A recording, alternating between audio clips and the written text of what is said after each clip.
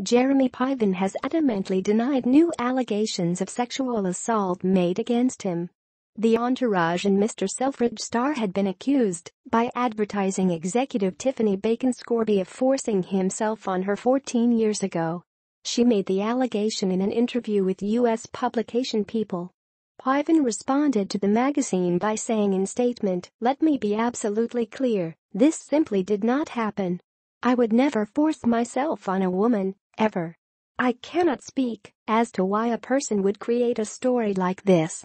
The 52-year-old Hollywood star had previously been accused by Beverly Hills Nannies star Ariane Bellamar of groping her on the set of Entourage and at the Playboy Mansion several years ago. The actor expanded on the allegations in a post on Twitter, saying they are absolutely false and completely fabricated. View image on Twitter. Jeremy Piven at Jeremy Piven. 6:20 a.m. November 10, 2017. 459 replies, 851 retweets, 3,976 likes. Twitter adds info and privacy.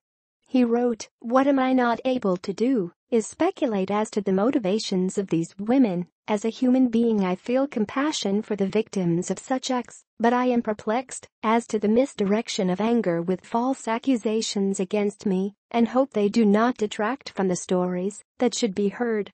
We seem to be entering dark times. Allegations are being printed as facts, and lives are being put in jeopardy without a hearing, due process or evidence. I hope we can give people the benefit of a doubt before we rush to judgment. Continuing to tear each other down and destroy careers based on mere allegations is not productive on any level. I hope we can use this moment to begin a constructive dialogue on these issues, which are real and need to be addressed."